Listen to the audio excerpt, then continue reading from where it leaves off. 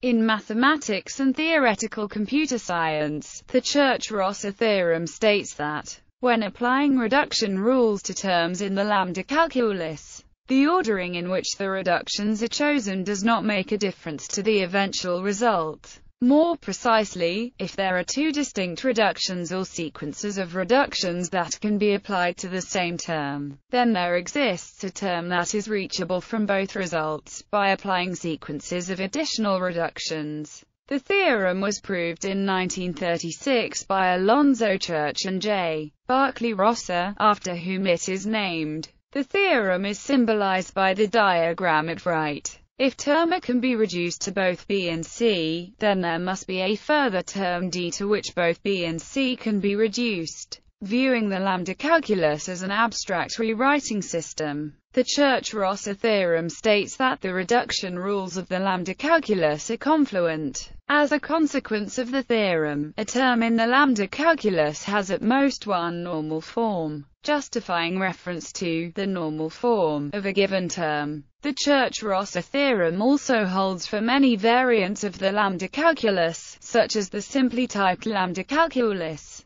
many calculi with advanced type systems, and Gordon-Plotkin's beta-value calculus. Plotkin also used a Church-Rosser theorem to prove that the evaluation of functional programs is a function from programs to values. In older research papers, a rewriting system is said to be Church-Rosser, or to have the Church-Rosser property, when it is confluent.